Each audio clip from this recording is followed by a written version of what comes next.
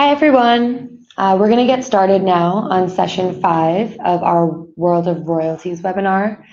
Today, we're going to be going in depth and giving you a little sneak peek on the Royalties Dashboard, what it looks like on our end, and how you're able to use that to the best of your ability. A huge thank you to all of those who have attended all of the sessions of this series, or even just a few.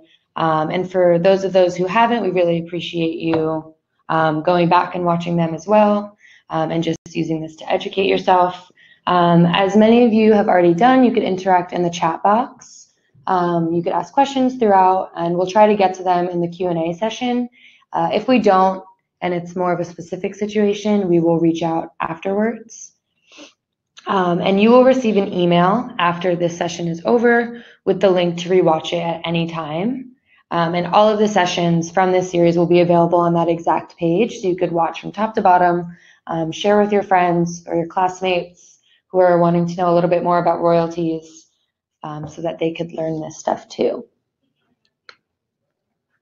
We are your hosts today. I'm Noelle, and this is Samantha. Hi, everyone.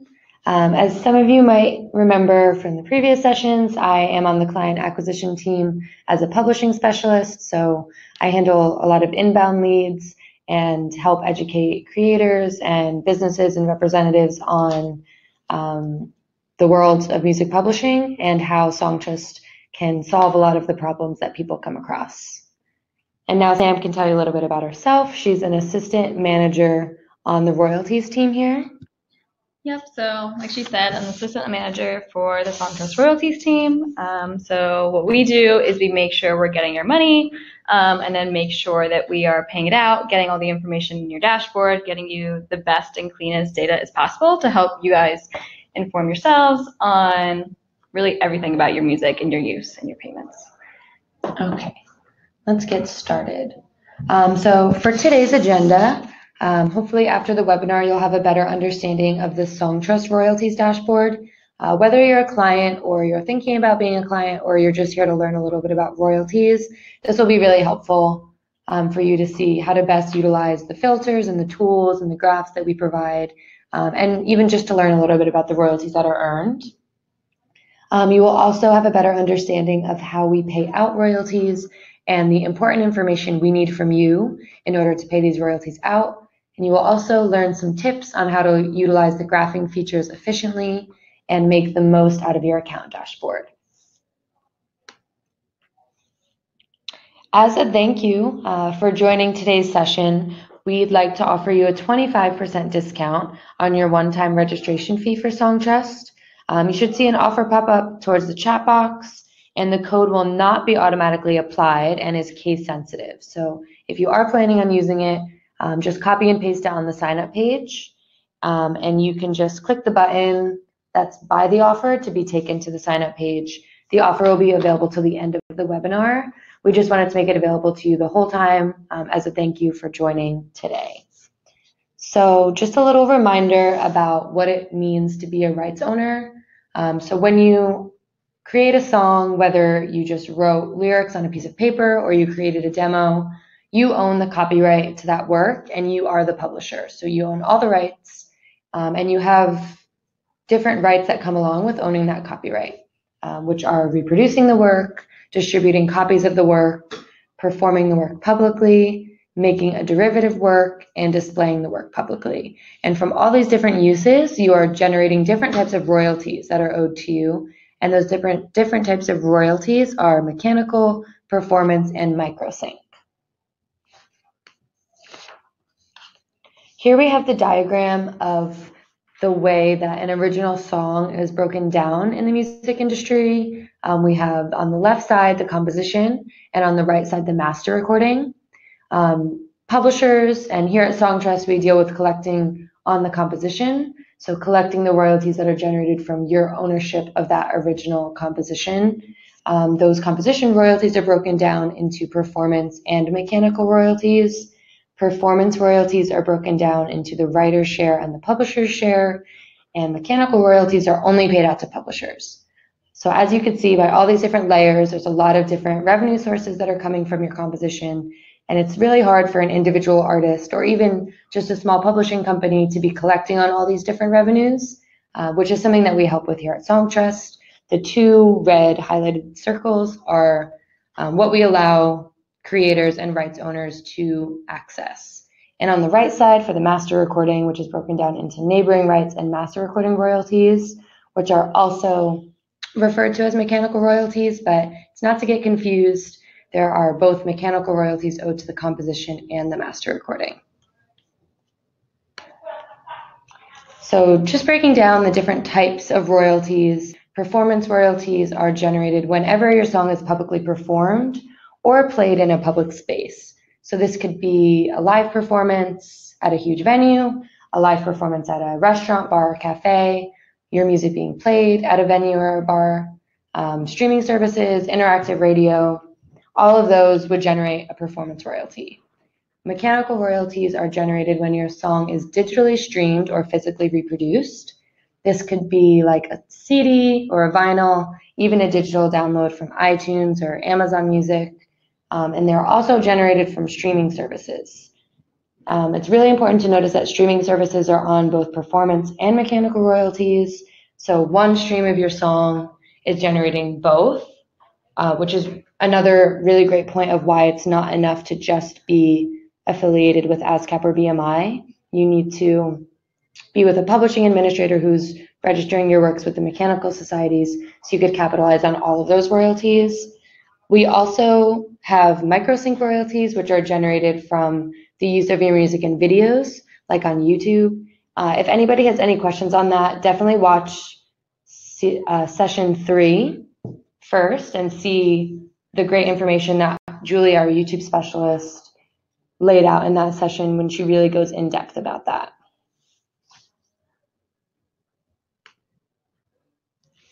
A little bit of background about Songtrust. We've been around for about 8 years, and we're a global publishing administrator who helps any rights owners or creators access their global publishing royalties. Any song that's added into our system will be registered accurately with 45 performance and mechanical societies around the world, actually over 45. But it's just a really great way to streamline your publishing process and save a lot of time also for those of you who have gone and registered songs at different societies. You know, it's pretty time consuming to do them individually. So by doing them just once at Songtrust, you can make sure that you're owning all of that global publishing royalties. We represent currently over 150,000 songwriters and 20,000 music publishers to represent over 1 million copyrights currently in our system. You've probably seen this before. This is just a little bit about our terms, a general overview that it's super flexible, a really easy solution to collect your global publishing royalties that really didn't exist before. And you could just see how much more flexible we are than a traditional publishing deal and how you're able to own all your rights. We have only a one-time sign-up fee of $100, which would be discounted today if you use the 25% off code. And we take a 15% fee on the royalties that are coming through our system. So that only includes the publisher's share. Our clients always will receive their writer's share directly from their PRO, and we will never touch that. So in general, when you earn royalties, the process is you finish the song and distribute the song to make sure that there are being uses and streams. And then the PROs and CMOs automatically send the royalties to Songtrust for the registered songs. So as long as you have added your songs to your Songtrust account, the PROs know who to pay for that writers and publisher share. So they automatically pay that publisher share out to Songtrust, and then we pay out directly to the songwriters account on a quarterly basis, so 4 times a year. I'm going to pass it over to Sam so that she could tell you guys what exactly the information is that you would need to provide us with in order for us to pay you out your royalties. So in order for us to pay you out, it's really pretty simple. After you register your songs, you have to make sure that you have your tax information filled out for your year-end taxes.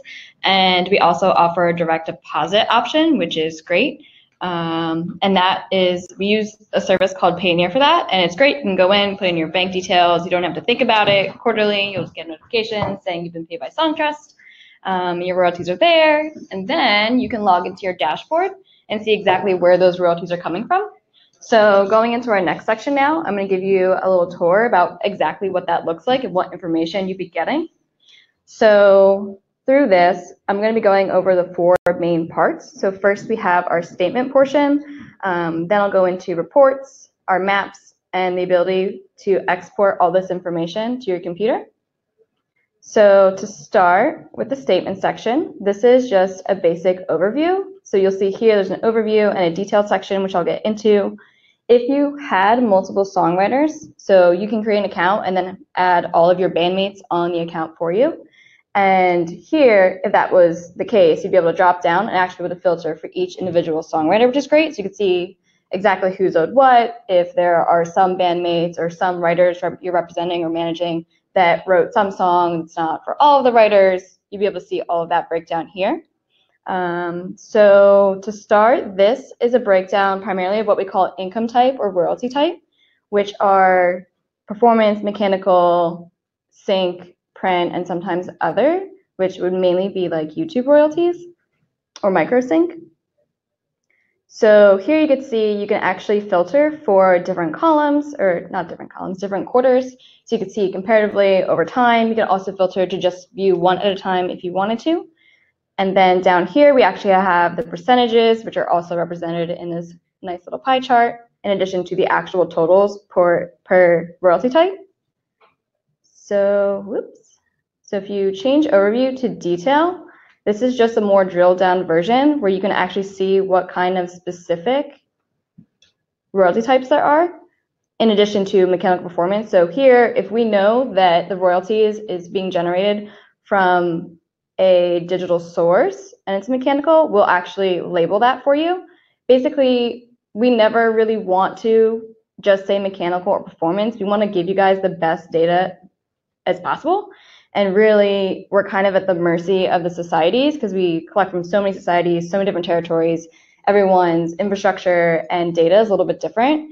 And so our goal is to really just make the most of the data that we're getting and to provide it here for you. So the next section I'm going to look into is the reports, where you can really get into the nitty-gritty of all of the royalty data. So let me just change the filter here to look at a smaller portion. So here you can see over time how much royalties you're generating. And then you have all of this information, which is straight from the sources. It's our job to collect this money and then match it to your song in our system, and then that gets pushed here for you to do whatever you like with it. So you can see, I'll just go over the columns and kind of like what they mean. So you have song title, when it was earned. So earned on is really like, in this case, so HFA Spotify income. That means that this income was streamed, or not this income, your songs were streamed during this time period. Reported on is when we process it. So there's normally a quarter lag between us receiving it or processing it and paying it out. Just because we need time to get through all the statements. We process, I think we're up to like 800 statements a quarter. So our team does a great job of making sure we get through all of that in a very detail-oriented way. And then we have royalty type again. So on a line-by-line basis, you can see exactly what kind of royalty you're generating, the territory. You can also filter all of these. So I'm going to click down just so you can see a little sample of exactly all the territories we collect from. This is just a sample, but look at all these wonderful territories. And then society. So society is really key because society is generally the bridge between where people are consuming your music and where you're getting paid. So you can see here, Spotify is where this song is being streamed. And HFA is the mechanical society in the US that would collect that income, and then they pay it to Songtrust, and we map it up to you. So the key point here is that Songtrust has a relationship with all of these societies, and you'll see how many are not ASCAP or BMI. So that's why it's really important, as discussed earlier on that one slide where we had like the 3 points where it was writer share, performance, publisher share, and mechanical share. That's where we're bridging the gap for you. And then let me just nudge it over a little bit. Here we have income type group. So you can see more broadly is in mechanical, performance, or print. Royalty amount received is the amount we actually receive from the society, the original data. And then because we take 15%, amount earned is the actual amount that we would pay out to you. And on the bottom here, you can see we have these lovely summary points in green, which is really designed to help you get the most out of your data and digest it instead of just looking at all these details. We don't want anyone to be overwhelmed, be like, I have all this great data, what do I do with it? So here you can see like top earning song, top earning period, the top earning royalty type, territory, all this great information to help you make the most out of the data that we're providing you. Oops. And then going back up to our map section. So this is super fun. I love this. I always found this to be the most fun part about the royalties dashboard. So it's literally like a heat map for where we're collecting royalties from. So here you can hover over the territory and see exactly how much money we've collected from those sources, or not from those sources, from those territories. And then I always like to jump right to world because that will show you everything. And here you can hover over all these lovely territories and see all the money you're collecting. If you ever see zero, so this is a very common question we get. Why do I have these Spotify lines and it's showing 0% or $0 in income? It really amounts to the rates per unit, and by unit I mean stream. So I'm sure all of you know that streaming rates are very low, like micro pennies. So if you only have 10 streams, the society will still report that data to us, that it's been recorded, and show us that they're doing their job, basically. And unfortunately, it'll sometimes look like $0. But this is wonderful because I would like to hope that we get this data for our clients, and then you guys can use the most of it by maybe mapping out a tour. I think that would be the best use of this. Even marketing or promotion to focus in those areas might be really helpful. Absolutely. To save some time and money, which is always important. Definitely. And then the very last section here is the ability to export statements. So this would export just to like a standard Excel. So here you can export either all your data. You could also choose last period that you were paid. Specifically, that's mostly designed for when we email out our fresh payments, and then you can go see exactly what you earned for that statement period. In addition to, if you want to look at like a specific song, you can also do that. And I think that is pretty much it. Do you guys have anything to add that I missed? I don't think so. I think just the main point is that this is such a great tool for you to use to find out where exactly your royalties are coming from and increase those. And it's really our goal to help you become a better business person when it comes to your music, because you care so much about it and you can be spending more of your time creating and doing what you love while we handle all of this back-end stuff and then just provide you with the information that you need. Okay, so for those of you who haven't made the decision to create a Songtrust account yet and you aren't really sure about what kind of royalties would be out there for you, we have this really great tool called the Royalty Estimator. There is some criteria that you have to meet in order to get an actual estimate from it. You have to have over 10,000 streams in the US/Canada. That is where the data comes from, is just the US and Canada. So as long as you have over 10,000 streams, just give it a shot and see if you could get an estimate for one of your songs. It is a song-by-song basis. So for each song that you enter, you would receive an email with your estimated earnings for that song. And we give a pretty large range when we send out the estimates, just because we can't make any promises about what the societies have held on to over the years as far as retroactive royalties. So maybe a lot of those 10,000 streams happened in the past. Hopefully it was in the past 2 to 3 years and we'd be able to collect on that. But like I said, we can't make any promises. And there's also different royalty rates per type of stream and per territory. So we just like to give a range to give people an idea of what they are missing out on by just being with their PRO or not even being affiliated at all with a PRO. The estimates consist of both the publisher's share of your performance royalties and your publisher mechanicals. So if you remember the breakdown of the original song, You have the performance royalties broken down into writers and publisher share, and the mechanical royalties that are just the publisher share. So the estimates only consist of those publisher share, and the writer share is not included because we would never touch that as your publisher. We will include a link in the chat box so that you guys can go to the royalty estimator and use it. It's definitely a really great tool. Just put any of your songs in there and the percentage that you own, and we'll tell you about how much you should have already earned in publishing royalties. Okay, so while some of you guys are checking that out, we'll just get right into the Q&A session. A lot of you have been using the chat box. Thank you for participating and asking questions in there. And we're just going to get started on some of those. So why does it take 6 to 9 months to see my first royalty statement? I don't think I touched on this in talking about the terms, but once your songs are added to your Songtrust account, the global registration process takes about 6 to 9 months. So to create realistic expectations, definitely don't expect any royalties in your dashboard until that 9-month period. Do you have anything to add about that? Why it takes so long? Sure. So, I mean, initially we have to receive your songs, and then we send them out and register them with each society. And every site, I'm sure you touched on this, every society works at their own pace and has a different infrastructure in terms of technology. And so really like each part of the process kind of takes, I would say, like a quarter. So the registration process, I would say, probably takes like full round circle for us to get confirmation they've been registered, up to 3 months, depending, normally much sooner. And then it probably takes a little bit longer for them to actually start collecting your royalties and matching the data in their system to your compositions.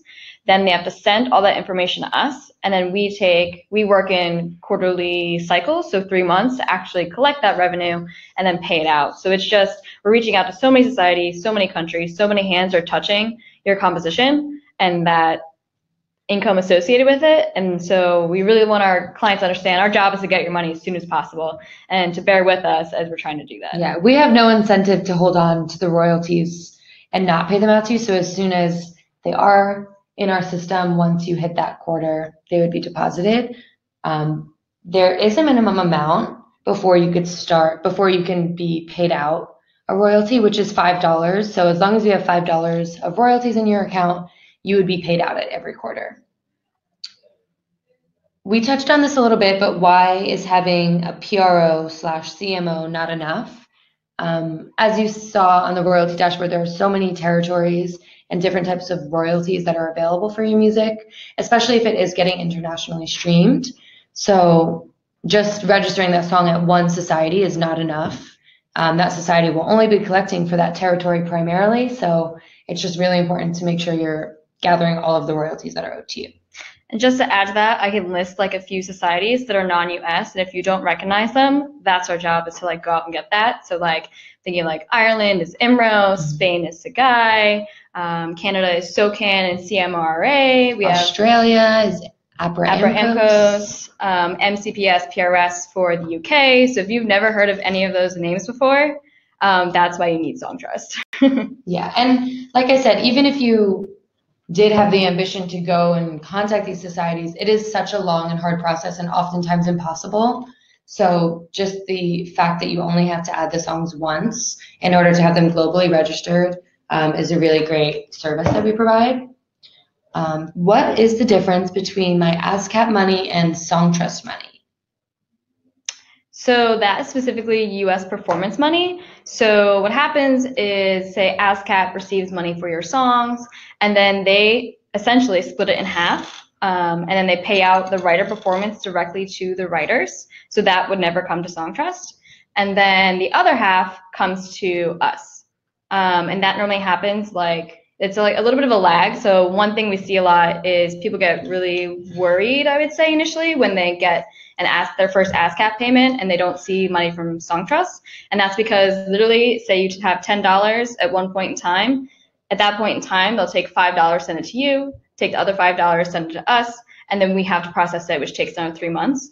So that always scares people, but reassured, it's coming. It's just one extra step to get the publishing. Yeah, and you wouldn't have access to that publisher share without a publisher. So that one extra step is, a small price to pay to receive those royalties at all. Okay. What is the difference between Songtrust and Sound Exchange? So Sound Exchange is going to be on the recording side, which is not something we touch at all. And Songtrust is all publishing. And yeah, we actually recommend our clients to sign up with Sound Exchange as well. They're the only organization in the US that collects on non-interactive streaming. So things like internet radio, Sirius XM, not paid Pandora accounts. Basically any streaming platform where you can't choose the next song that's coming on, that's what Sound Exchange collects for. So if you are looking to collect on all revenue streams, we recommend to definitely sign up with Sound Exchange. Okay, I have this question that is, I have multiple co-writers and band members. Would it be better to have each person have a separate account or have only one account that collects for all the co-writers and band members together? So this would really depend on the relationship that you have with these co-writers and band members. If you feel comfortable collecting on their behalf and sharing a login, then you're free to add them all to one account. It would be the same price and you essentially would be getting the same royalties. The only difference is those royalties would be paid to one bank account and you would be able to use the royalty statements like Sam showed us to break down who is owed what. So it really depends. You could do either, just based on the relationship between you and your bandmates and co-writers. In our system, it doesn't make much of a difference. Either way, we'll be collecting the same amount. Yep, and it's very filtered, or not very filtered, very easy to filter per songwriter. So in my opinion, I think it's easier to have everything in one place. But yeah, yeah, definitely. So if we and our, this is not my question, if we and our songs are already registered with BMI, is there a way to re-register those with Songtrust and for only everyone else besides BMI, since we've already done it?